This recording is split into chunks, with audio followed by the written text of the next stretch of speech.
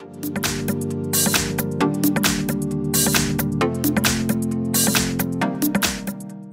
front of me is POCO M3, and let me show you how to update applications on the following device. So first of all, you need to reach your Play Store. Obviously make sure that you are connected to Wi-Fi, tap on the More icon and select My Apps and Games. And here we need to open updates. This is the first tab here, so just tap on it. And now you can either update, let me stop it because, okay, let's stop. You can either update one particular application. To do it, just tap on update right next to this app icon, right here. Okay, wake Google. So we can check, for example, eBay. And this is it.